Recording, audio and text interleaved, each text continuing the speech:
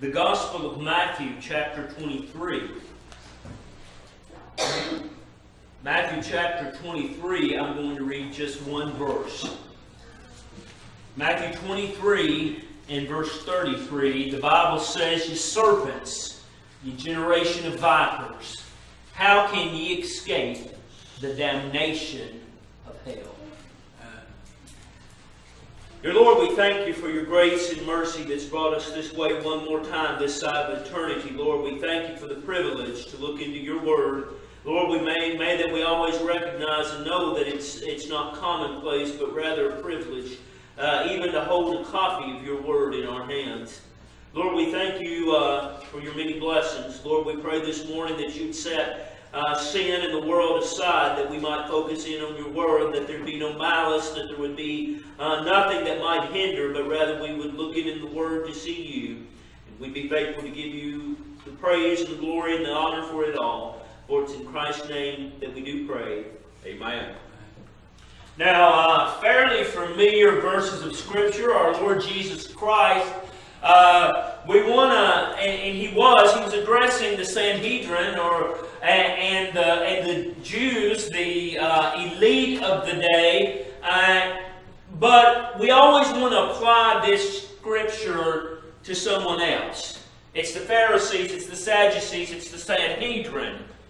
Well, he was addressing it to us.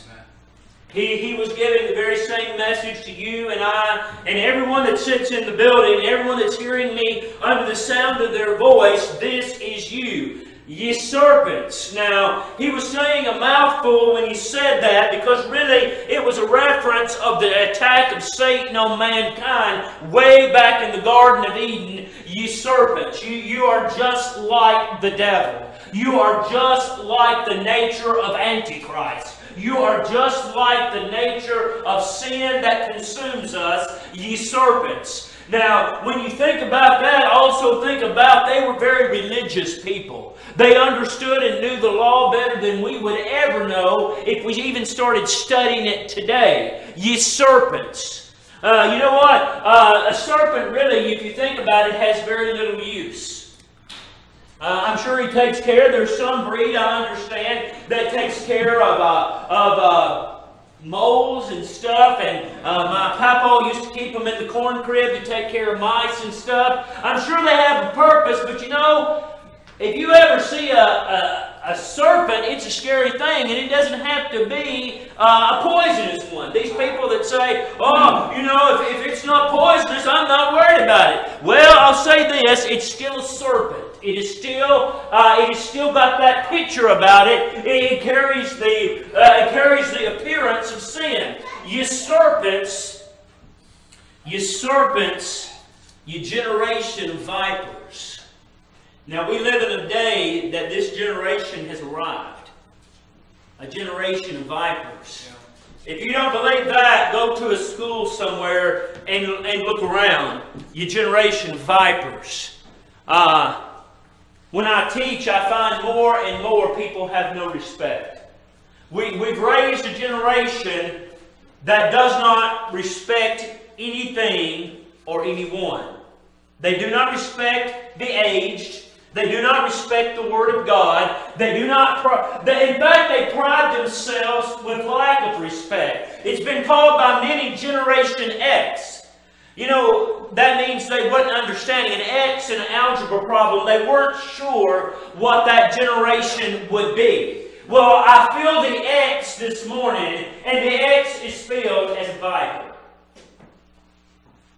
That's their nature. And not only their nature, our nature too, but I believe it's been accentuated very much in the generation that which now are becoming young adult, because they really have no care for anything, and nothing guides their path. You know what? We really are in the same condition, and until the Lord saves our soul, even the Word of God doesn't guide our paths. What makes the difference when He saves our soul, we become interested in this, and it becomes a guide and a map for us. But in this days, it was not that. They knew it, they knew about it, but they did not know it. You serpents, you generation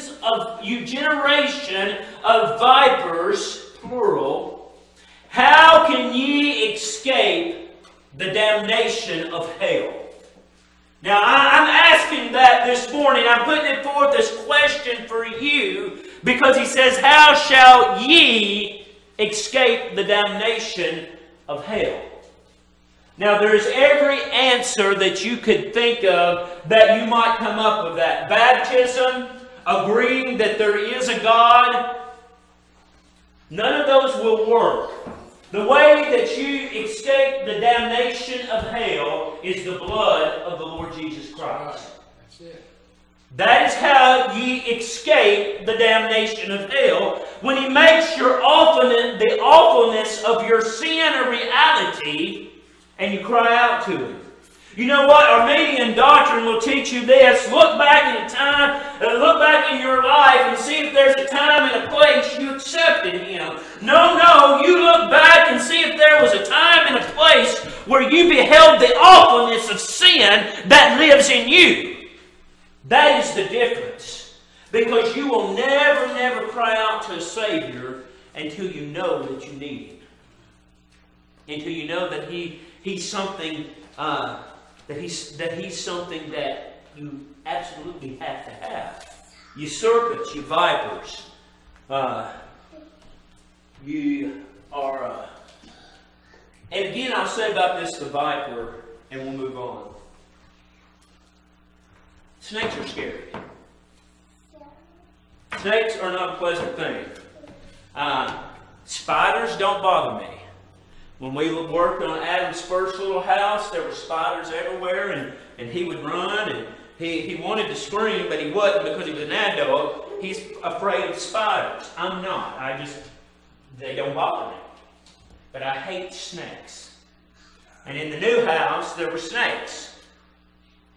4 that we know of. Some guy that came to work on the cable took one home with him. That's, why would you want a snake? But you know what? Separate and apart of the goodness of God, we choose spiritual snakes over the goodness of God. You got to be careful, because you know when a snake can hurt you most? When you don't know that he's there.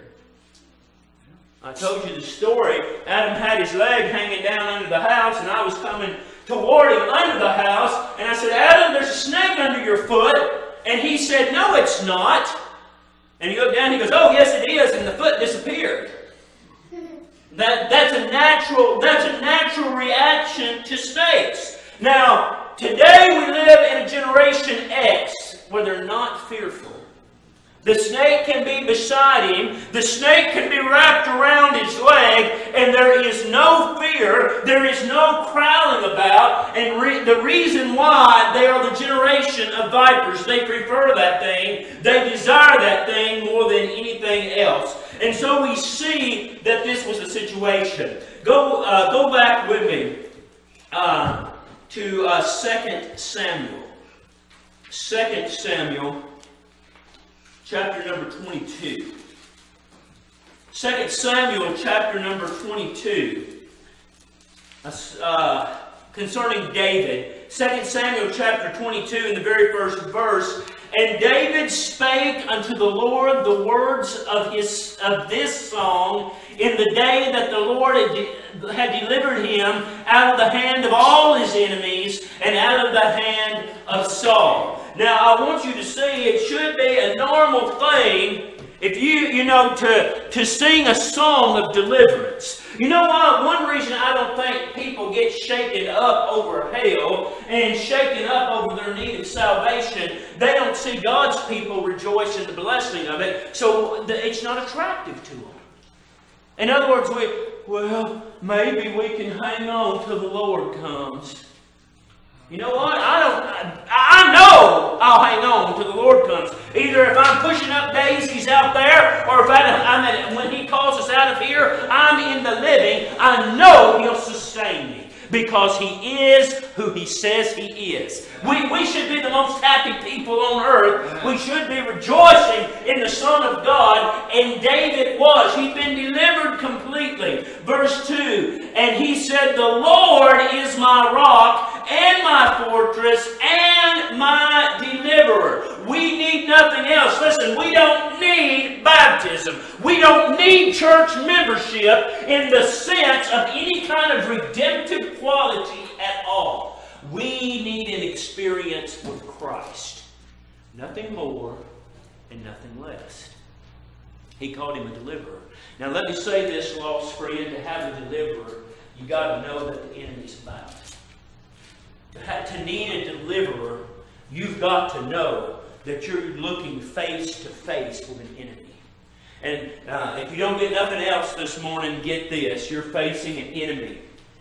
And his name is Satan and Lucifer. That's who we're facing. Verse 3, David says, "The God of my rock, in him will I trust. He is my shield and the horn of my salvation, my high tower, my refuge, my Savior. Thou savest me from violence." Now, what a wonderful proclamation, but one of them I want you to particularly pay attention to is, you're my shield. You know what? When the darts come your way, ye have a shield. You have a shield to protect you. That is the Son of God. That is the Lord Jesus Christ. And let me say this, Satan will come your way. He will give you every temptation under the sun. He knows what you like. He knows what you're tempted by. And that's the arrows he'll use. That's the things that he'll present against you. He will give you things, he will present things that he knows will be very appealing. Verse 4, "I will call on the Lord, who is worthy to be praised. So shall I be saved from my enemies. When the waves of death compassed me, the floods of ungodly men made me afraid. The sorrows of hell compassed me about. The snares of death prevented me." Now, the first thing I want you to see about hell, this place where the serpents and the vipers go, is the sorrows plural. Now, we live in a day and age where people don't even know what sorrow is. Now, number one, we've reduced it. You know, you can do something horrifically mean. Well, I'm sorry. You know what? That means less than nothing in the modern day. You're not sorry. We're not sorry. The generation that sits before us, they're not sorry of anything. They pride themselves in unbelief. They pride themselves seeking their own idea. They pride themselves reaching an explanation of things that can't be explained. They pride themselves in it. There's nothing in that. And from that, they reduce the sorrows of hell. Sorrows plural. You know, the biggest sorrow of hell is this: you'll regret this life. That's a sorrow of hell. We'll see from the rich man, and you all know it, how intact his memory was. You'll be very sorry of sitting under the sound of preaching and largely ignoring it. You'll be sorry of the choices you made. You know what? Even the living, there's some choices that I still regret today. That's a sorrow to me. But can you imagine leaving this place without Jesus? Leaving this place without forgiveness? There'll be a great deal of sorrow. And you know what? The Bible is very clear that hell will be hotter for those that have heard. You know what? And this may seem cruel. Everybody says, well, what about the little African nations and people in the deep jungle that never have heard? They're going to hell. And if I didn't believe that, I would not be missionary. I'd be Baptist, but I'd be a primitive Baptist. But you know what? I believe they will go to hell, so I go. I continue to serve them. You know why? Because the Bible says even the heavens declare that there is God. When they look up from wherever they're at and they look at the magnificent thing before them, it declares there is a God. And here we hear the gospel week after week after week, preaching the truth, teaching the truth, and we ignore it. That is a sorrow you'll live with forever. Another sorrow that you'll live with is being a fake. Judas Iscariot spent 3.5 years with the Lord Jesus Christ. he was nothing but a fake. You know what? I still believe today that he's living in the misery and the sorrows of being a fake. Remember, two things about Judas. Remember what it said to him? It said that he repented himself. That's a very poor quality of repentance. You know, when you repent accurately, you repent to God Almighty. Saying, you were right and I was desperately wrong. That's repentance. He repented himself. That means you got caught. And you're upset because you got caught. It also says concerning Judas, and he was sent to his place. His place specifically. That gives us another insight into hell this morning. It's particular. I believe in particular redemption, don't you? Well, then, if you believe in particular redemption, you would almost have to believe in a particular hell, would you not? Now, we know the generalities of hell, and we know the generalities of heaven, but you know what? There are specifics to hell. And Judas went to his box. He went to his place. He went to his cell. He went to the place that was preserved for him, and he was locked up there, and he even is today. He went to his place. So, lost friend, I'm telling you this morning, if you're not saved, there's a specific place for you in hell, a specific place where these sorrows come about. How many times have you been truly sorry? The few times, and sad to say that if you were honest with me, you would say the same thing too. The few times I've been truly sorry of my action that kept me up at night. The few times I've been sorry for my actions, I've shed some tears. Now, I'm not talking unto Christ, but if you don't shed tears unto Christ, I'd make my calling and elation sure. I've said some things to my mother that I regret even to this day. You know what? I've lost sleep and shed some tears over that. Think about how people that neglect Christ, as they sit in hell, how they'll remember those things. How that will be a sorrow. You know what the Bible says of fakes? They become twofold more the child of hell. That means you're doubly responsible.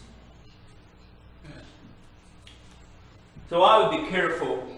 If I wasn't assured in the truth, if I wasn't assured of my salvation, then the sorrows would be around me. The sorrows would be near unto me. The sorrows would be a reality. Verse 7, and we'll move on. In my distress I called upon the Lord and cried to my God, and He did hear my voice out of His temple, and my cry did enter into His ears. I want you to notice two things. First of all, his distress, it grew from his sorrow, it grew from his helplessness, it grew from his need. In my distress, I called upon the Lord, and He heard me. Listen, if your salvation don't line up with that, you better look at yourself real good. If you never was distressed over sin, you better look at yourself real good. If you've never been fearful of dying, you better look at yourself real good. Because David was in distresses. And I understand he was in a true battle, but I do know this, he was delivered from his enemy. And if you've never been in a spiritual battle, probably you've never been saved to start with. Go with me to the little book of Jonah. Very, very familiar verses of Scripture. Jonah, in the first verse. Now the word of the Lord came unto Jonah, the son of Amittai, saying, Arise, go to Nineveh, that great city, and cry against it, for their wickedness is come up before me. Now Jonah was a preacher, and he says, Go and cry against Nineveh. Now, everybody wants to get down on Jonah, But you think about yourself today, and the Lord God in His holiness and His righteousness says, I want you to go to San Francisco. I want you to stand in that place and preach against sodomy. How many of you are like, woo! I can't wait to get there. Well, I'll tell you, I'll give you some fair warning before you get there. The majority of the population is sodomites. There are laws against that in that place. They're fleshly, carnal laws, and they go against the law of God. But I can guarantee you, at the very least, you would get arrested and thrown into the clink somewhere. You want to go? So when Jonah got this message, he was fearful. You know, if the preaching of hell is not fearful for you, be very careful. You know, after 30 plus years of salvation, hell is still fearful to me. When I begin to think about the miseries of it, I give God great praise. I don't even have to consider hell. But it still makes me fearful. And if nothing else, it should make you fearful that people you love are headed that way. That they are going in the direction that will certainly consume them. They're going in the direction that will cause them to be in that place. And Jonah rose up to flee unto Tarshish from the presence of the Lord, and went down to Joppa, and he found a ship going to Tarshish, so he paid the fare thereof, and went down in it to go with them unto Tarshish from the presence of the Lord. Now, a couple of things I'll just call your attention to. I don't know if Jonah was saved or not. A lot of people say certainly he was, because he was sent to preach. Well, maybe that's true. But I will say this. He did not understand the complete character of God, because you can't run from God.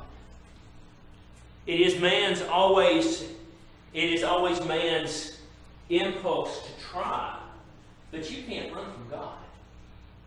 Adam, in the first sin, he ran into the woods and tried to hide from God. He said, Adam, where art thou? And he says, I have hid myself because I'm naked. See, that is the natural response to sin. It is to hide it. It is to move it out of the way. It's to try to shove it under the rug. And so I want you to see that was Jonah's idea, was to push this under the ground and let nobody see it.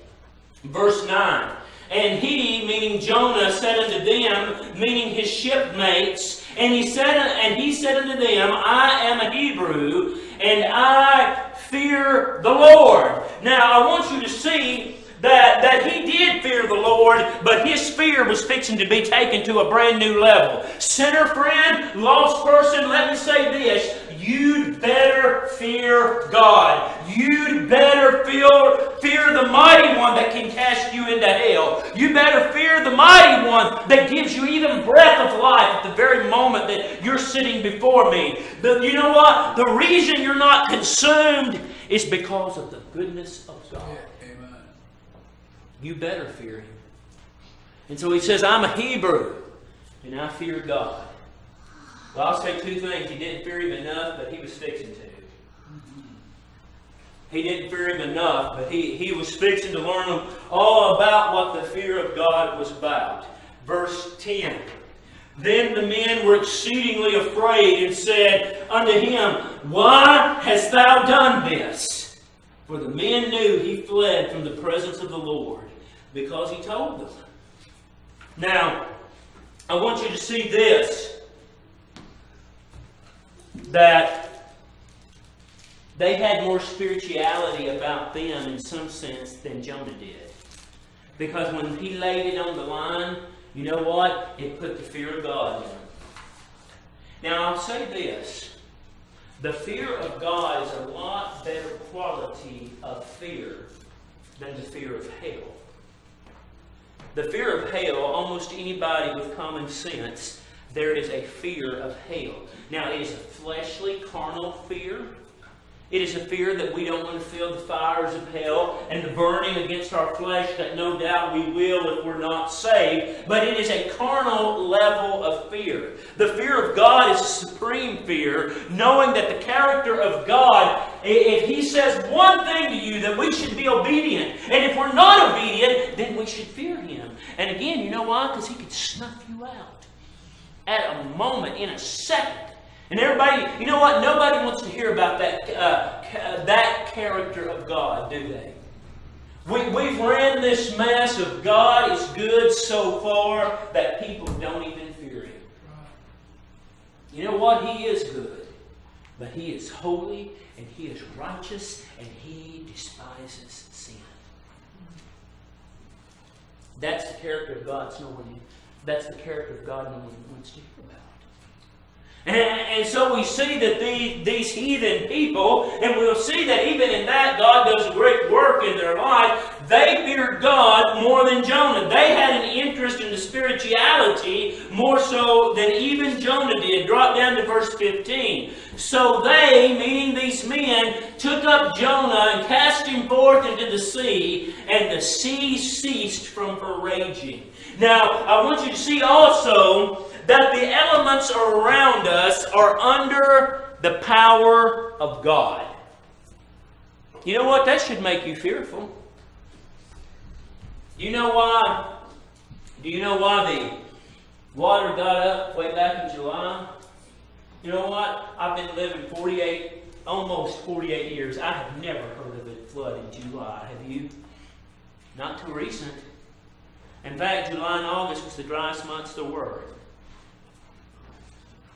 I've seen people pray for their tobacco crop in July because it is withering on the hill. And we have now, you know, every year, I don't understand, people in Tennessee have a special kind of stupid or what. But every year, oh, it was a 100-year flood. And we get another worse one, oh, that was a 200-year flood. You know why? Because they want to explain the power of God away. And so we have such a great flood in the driest month historically of Tennessee. And the water is so great, a creek that's a mile from my house got within a quarter mile of my house. That's the power of God. And see, we don't want to respect Him that way. You know what?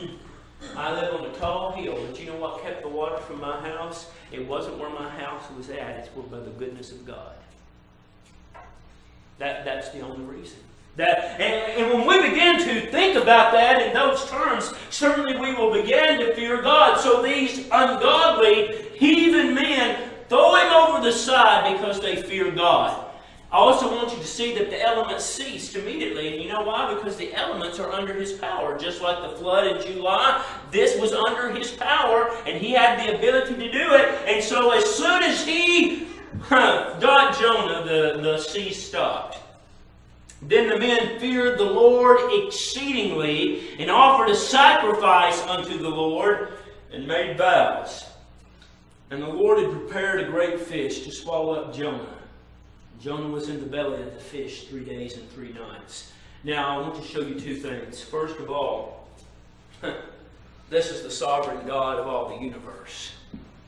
Even in his rebellion, Jonah was a missionary. Because what happened to that ship crew? They learned about the great God Jehovah, did they not? In fact, they believed on the great God Jehovah. Said they offered sacrifices. And you know what? Have you ever thought about they had nothing left on the ship? Remember it said they threw everything overboard trying to... I don't know what they sacrificed, but whatever little bit they had left on the ship was precious little, and they still sacrificed it unto God. See, that's what our God can do. We can even be in rebellion, and He'll use that rebellion to His glory, because He will always be glorified in all things. In verse 17, I want you to also see that His little time down in the belly of the whale, or the belly of the great fish, whichever you want to call it. It's called both in the King James Bible. But I want you to see that it was 3 long days. You know what? I don't know when his repentance began. But I do know this, as soon as he repented, the fish spit him out. So I have to believe, since it doesn't say, that he didn't repent to the end. Right? As soon as he made things right with God, it said that he spit him out and he went and did his missionary work. Right? So what about day 1 and day 2? And the most of day 3? Have you ever thought what was on the heart of Jonah? Have you ever thought about his rebellion? Do you think he just got down there and said, oh man, I made a big mistake? No, I think he stewed in his own juices for a while. And you know what? I don't think he was repented immediately. Do you? You know, repentance is a work that takes a while. True repentance is a work that takes a while. Because the magnificent God of the universe will let you stew in your own juices. And listen, we have some pretty putrefied juice sometimes to stew in. Malice, hate, non-forgiveness, self-righteousness. Oh, Brother Larry, I'm not none of those. Yes, you are, and I am too. We think we know everything, don't we? We don't know nothing. If we know that Bible cover to cover, the Bible says the half's never been told. So there's at least half of it you don't know, right? There's at least half we never even heard of. And so we see then that Jonah had this period of time. I don't know what he did in it. I don't know what his contemplations were. I don't know what he was considering. But I do know this. His repentance was not immediate. And you know what? Ours is not either. We get caught in a sin, and I don't mean people catching you. Being caught in the act, remember that is just the Judas level of repentance. Think about the woman that they brought before the Lord Jesus Christ. Remember what they said about her? This woman was caught in adultery even in the very act. You remember that verse? Do you think she came repentant? It doesn't say. You know, on that point, I'll say this. You never hear anything about the guy, do you? You know what? He was caught in the act too. Why not drag him in? He deserves it, right? The law is for everyone. But they drugged the helpless woman in. And she said, she just threw herself on the mercy of Christ. He says, ye without sin cast the first stone. You know what? That means none of us is better than anybody else. And sin is not measured. Well, the disgusting part of it is to me, you know what? They went in there and caught him. That's disgusting, isn't it? But nothing's ever said against them. Sin is sin is sin. And when we begin to contemplate our self-sin, you'll drop your rocks real quick. Right? The Bible says sin is sin is sin. Ignoring the least of the commandments. We want to put adultery way up here and murder way up here. But have you ever thought about the behavioral sins of the law? Did you ever think about they're the last 6? And what are the 4 above them? Man to God. So if there is a priority, our relationship with Him is far more important from man to man, right? I believe that. And so we find then that Jonah probably had some time before he actually repented. Verse 2, then Jonah prayed unto the Lord his God out of the fish's belly. We don't know when this occurred. And said, I cried by reason of my affliction unto the Lord. And He heard me. Out of the belly of hell cried I, and Thou heardest my voice. Now, I'm not sure when this affliction fell on Jonah.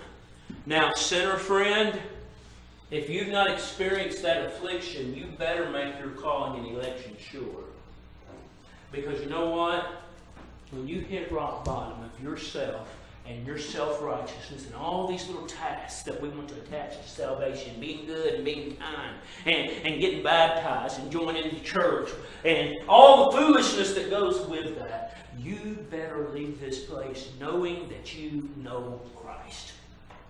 That's all that matters. These other are attachments that mankind made.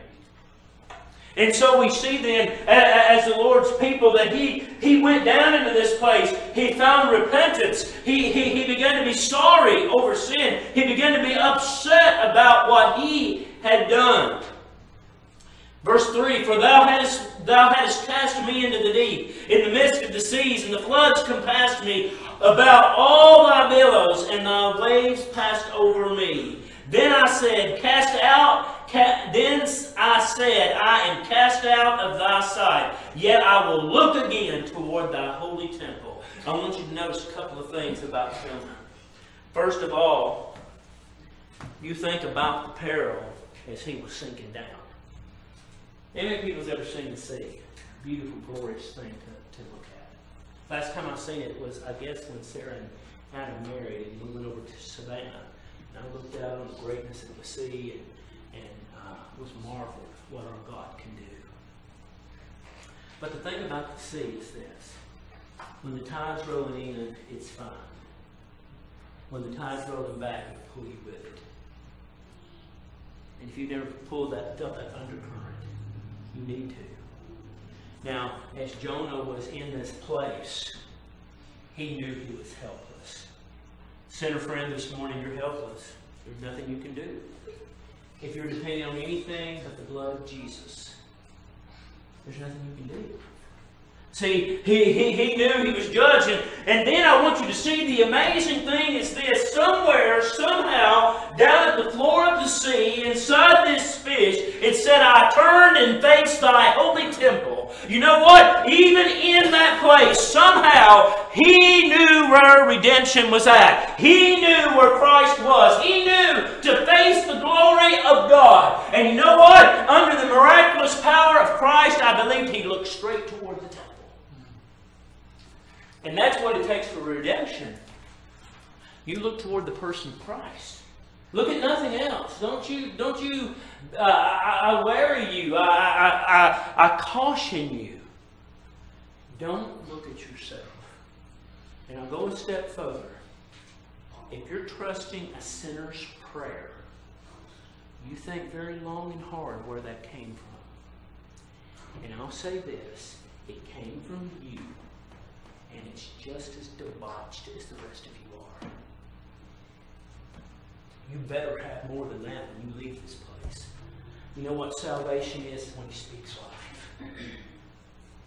When he comes to you as the man that fell among thieves. And he binds up the wounds. He takes you up. He puts you on his own beast. And he leads you back. What a story of redemption. What a perfect example of what he does in our lives and the lives of those that are truly redeemed. Verse 5, the waters compassed me about, even to the soul. So it was a spiritual thing.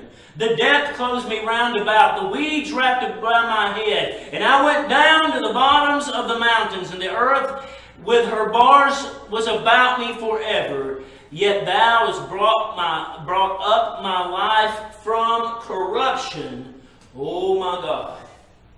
Now I want you to notice another thing. Have you ever thought that he may have welcomed the fish?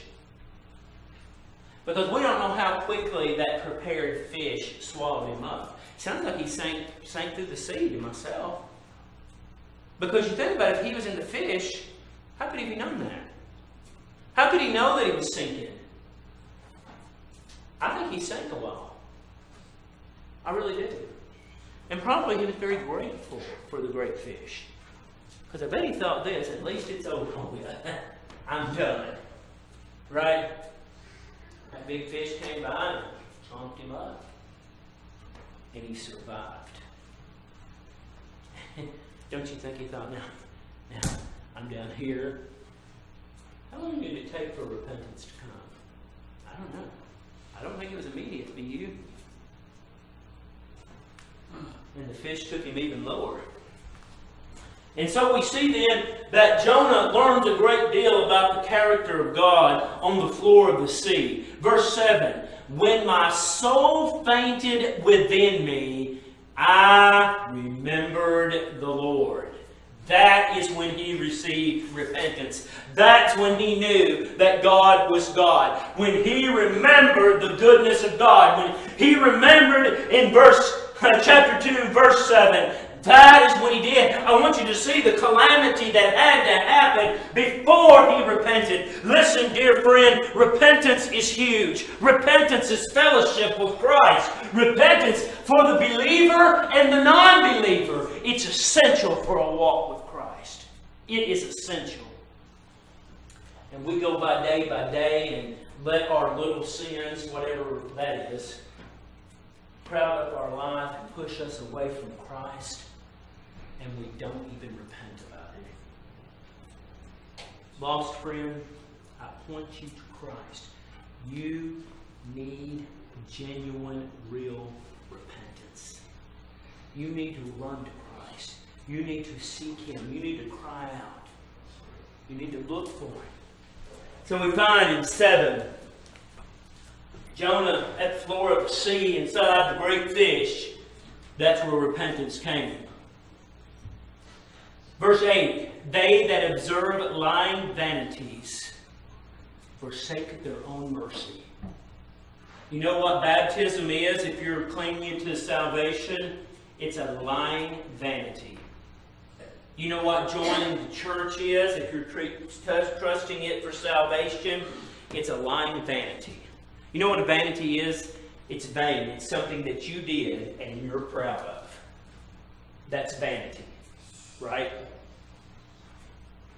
If you're trusting the sinner's prayer, that's vanity. Because you did it, you said it, and therefore in your mind you accomplished it, right? Vanity. Vanity. What did Solomon find in Ecclesiastes 11? Vanity, vanity, all is vanity, right? Everything under the earth was vanity.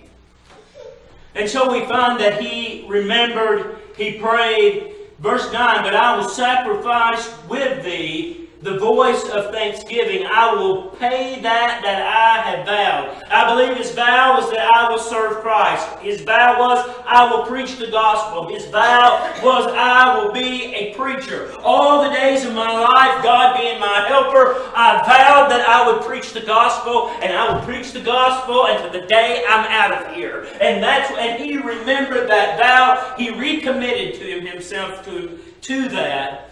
And the Lord spake unto the fish, and it vomited Jonah upon dry land. And so we see that that's how to escape hell. Escaping hell is repentance. Escaping hell is saying God's way is better than my way. Escaping hell is submitting yourself to a sovereign God and say, have mercy on me. God, help me. Forgive me of my sin. Pleading nothing less than the blood of Jesus Christ. What do you got this morning? Are you a fake?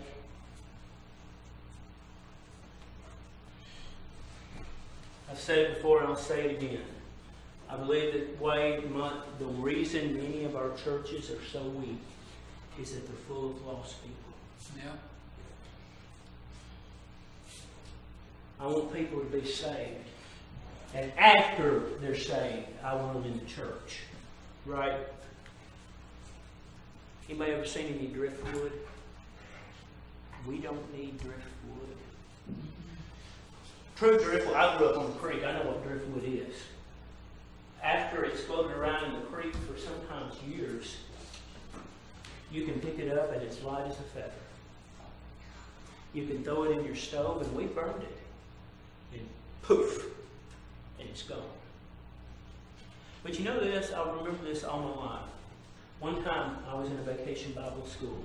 It wasn't when the Lord saved me. It was years prior to that. And the older class, I was a little bitty, but the older class took driftwood out of the creek there at Carlisle and painted it or varnished it. It was very shiny and very pretty. And they put flowers in it. It was a very pretty piece. But you know what it was? It was driftwood. Fancied up driftwood. That's it. And you know what? You may be nothing but fancied up driftwood. Sinner friend, trust me. He's the only